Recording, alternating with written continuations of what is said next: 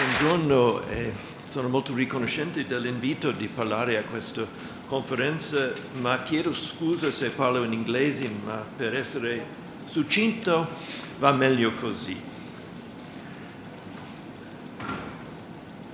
I'm very happy to talk today about Sir John Soane and his museum because it is one of the rare examples of a house museum from the 18th, 19th century that survives today, and because it survives approximately in its original state, it is all the more valuable to understand the mentality of the age. I'm showing you here a picture of Soane at midlife. He was born in 1753 and died in 1837. So his life spanned the periods that we call neoclassicism and romanticism, and many of his attitudes towards art and architecture partake of the period.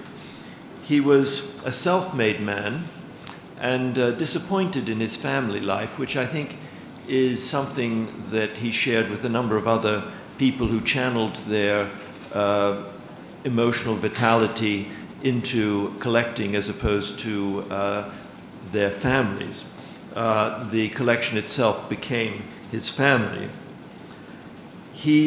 And here I'm showing you on the right a view of the center of the museum, the dome area, with an image of a plaster cast of the Apollo Belvedere, and also surrounded by a number of antique cinerary urns, and also reliefs of architectural motifs, some in plaster and some original, mixed together as was the taste in the 18th century.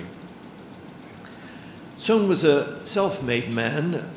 He was very proud of the fact that he rose from very humble circumstances to become a powerful figure in London of his day.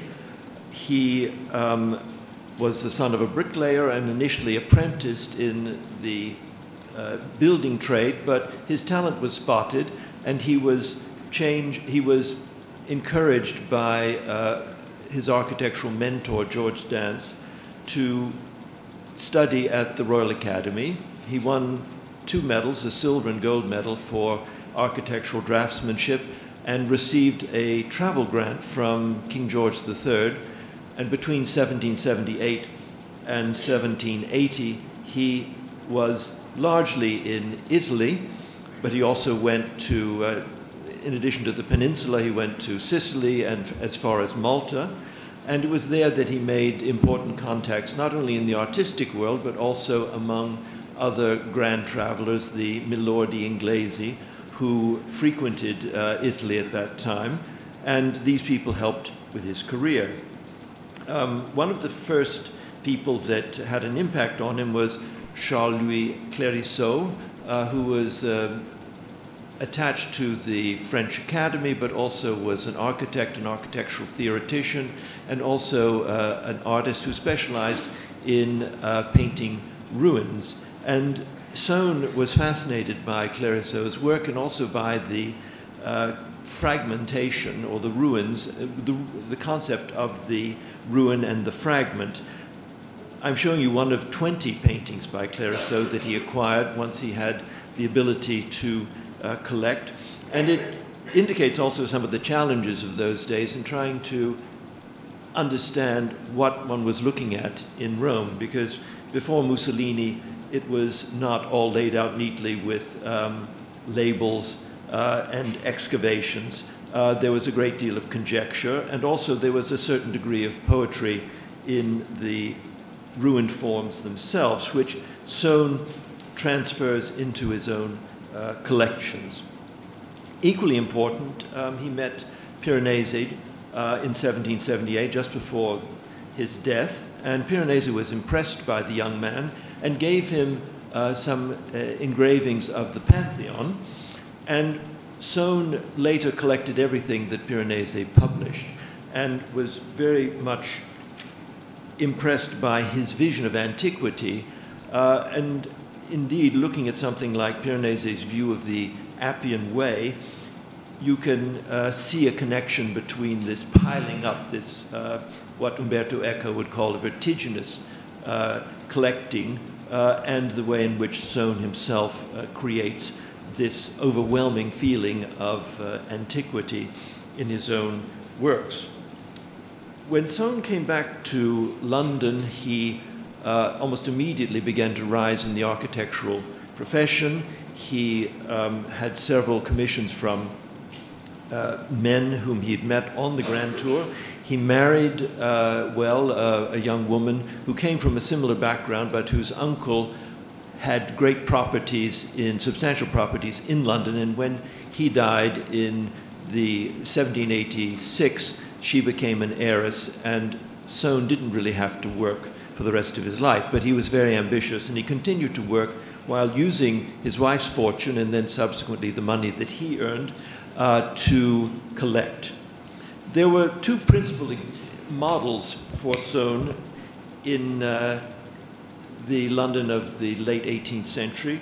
One was the great collector Charles Townley, who, because he was a Catholic, was denied the possibility of public life, so he focused on collecting. He went on the Grand Tour 3 times. He used Gavin Hamilton to buy for him, and his purchases were probably one of the most important collections of antiquity in London during that period. And I'm showing you here a famous view of his townhouse in London, about 1781 to 83.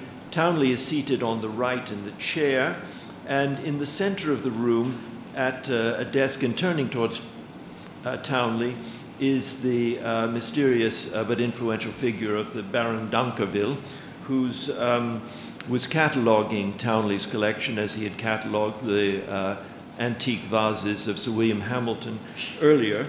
And d'Anqueville had a great influence on English collectors and English attitudes towards antiquity at the turn of the 19th century.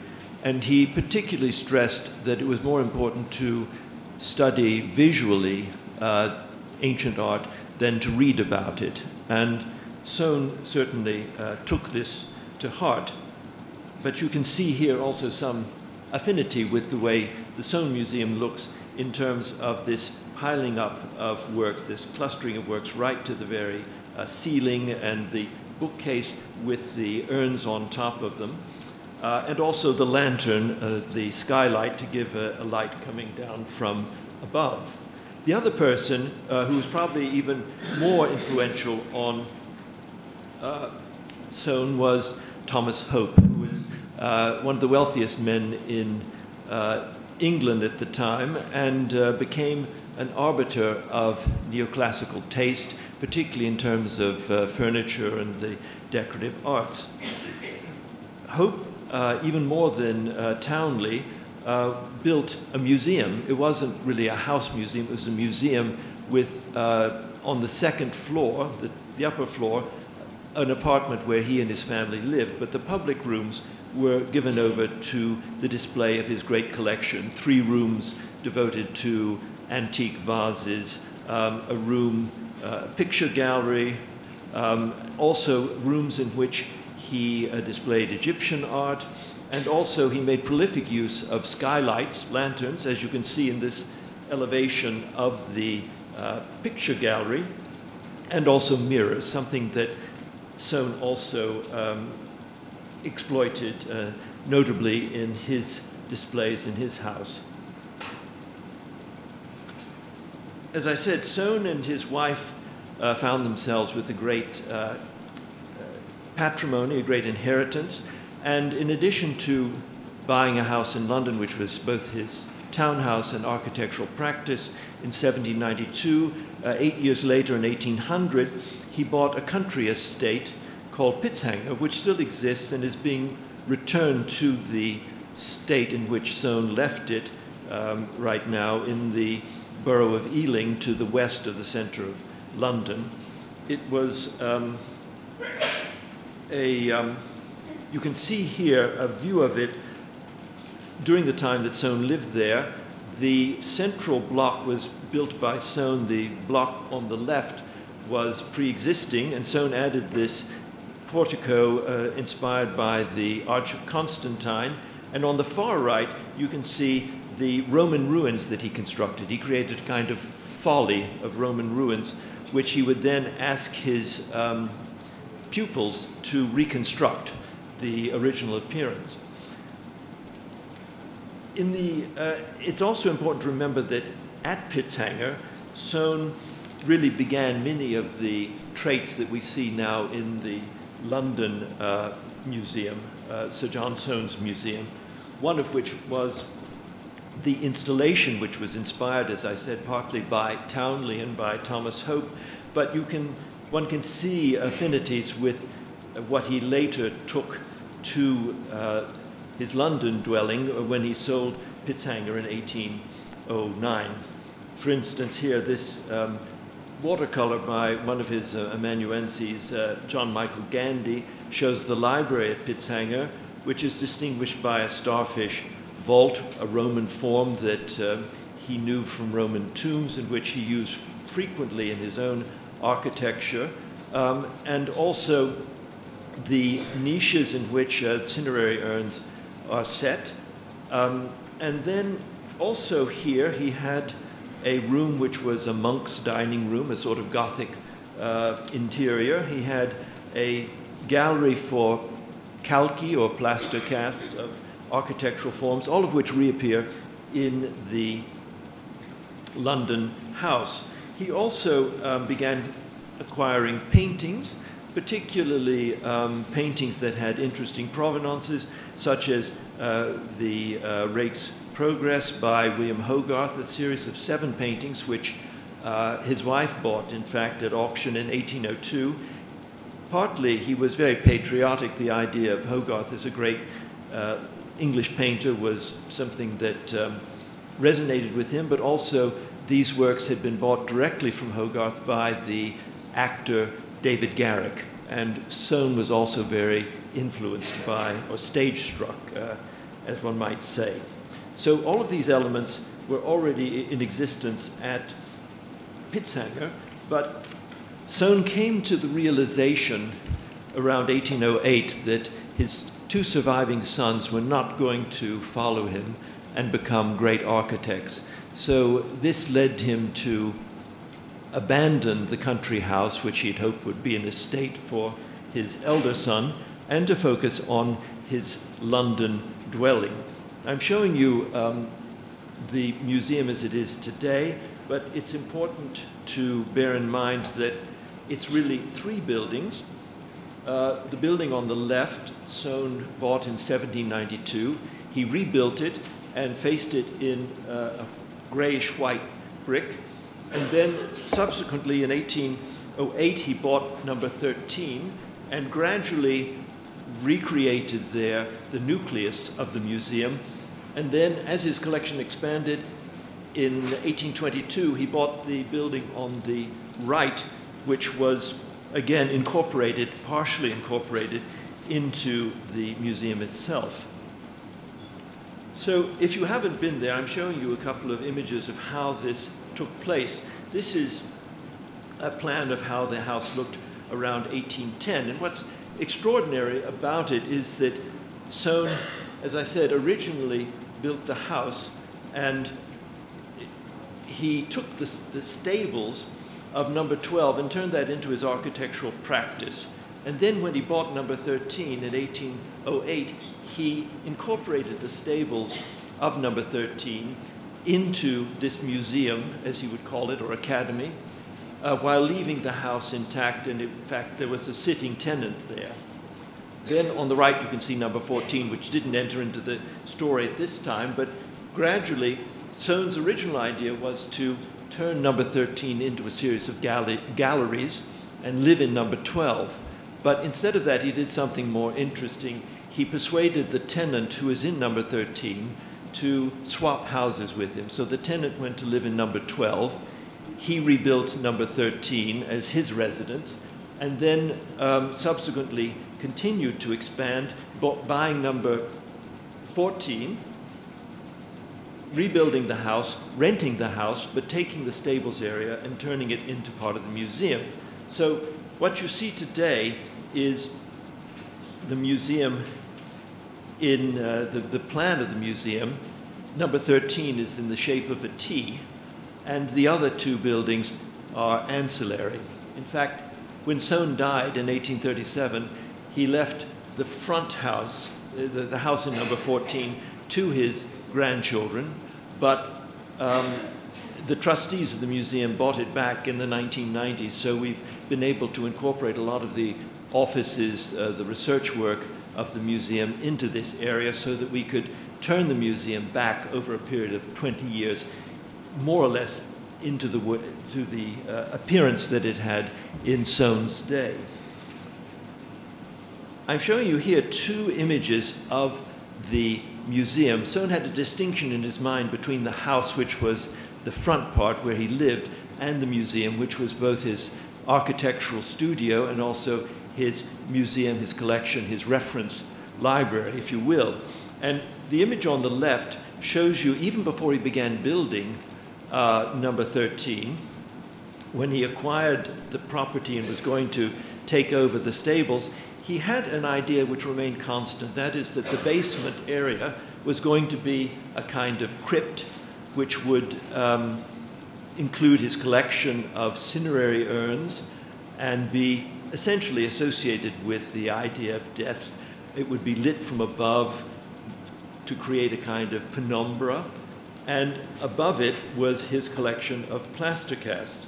But already by 1813, when this view was taken by John Michael Gandy, he had expanded, opened up the area so that everything, the light came flooding down from the dome and created a Piranesian effect. In fact, Gandy heightens the effect by giving a very low perspective from which we're looking up towards the dome at the top of the sheet. And also, this is an image of it taken at night. Soane was very fond of having people visit it by candlelight or with illuminations, something which was, again, a kind of 18th century grand tour activity when people would go and explore the catacombs of Rome by torchlight. As I said, Soane had a distinction initially between the house and the museum, and he tried to keep this distinction, but gradually as his collections grew, he never really resolved the issue. I'm showing you now one of the two front rooms on the ground floor, which is pretty much as it was in Soane's day, and it's an example of a well-to-do Regency period interior. Notice in particular the Greek vases on top of the bookshelves. There are the reliefs tucked in. The color of the walls is a kind of Pompeian red, and also you can perhaps well, you can't really over here, but in this arch there is a mirror which helps to reflect light on the, in fact, both of those arches reflect light onto the vases that are in front of them. Soane bought in bulk. We have about 60 vases, and 40 of them he bought at one auction. In fact, he didn't buy anything in Italy. When he was in Italy as a student, he was too poor to collect, but when he came back, he took advantage of his wife's fortune and his own money that he was earning and bought regularly through the auction houses, particularly Christie's. He had a very close relationship with James Christie and James Christie the Younger. He also bought enormous numbers of books. We have 7,500 books. And like many collectors, he was... What's left? Like many collectors, he was very much taken with, was a target for people who wanted to sell things. The plaster cast came from other architectural collections. I'm showing you the installation as it appeared in 1825. He stressed the fact that these had to be life-size because they were important for his students to be able to study them, because for much of his career, the Napoleonic Wars meant that you couldn't go abroad. I mentioned the fact that he liked trophies, and he would change them around. The collection was constantly in a state of flux. This great Crater vase he paid £68 for, which was quite a lot of money in those days. And on the right, you see it in the crypt before the arrival of the sarcophagus of the Emperor Seti I, which now holds sway. One of the later additions was a picture room, which is a room about 4 by 4 by 6 meters, in which, through the use of these panels, Soane was able to have 118 paintings, so that it was almost, it encompassed a number of works of art which were 3 times as large. And it's interesting that he built this in 1824, because at that moment the National Gallery opened in London as a house museum. It only moved into Trafalgar Square in 1837, the year Soane died. So people complained about the fact that it was really just a house museum, but Soane came out of the same tradition as did the British Museum originally, and it happened that at the time when Soane was dying, both of these other institutions were turning into the kind of monumental neoclassical museums that we know today. Finally, I just want to say that this Soane's display, he said, was studies for my own mind.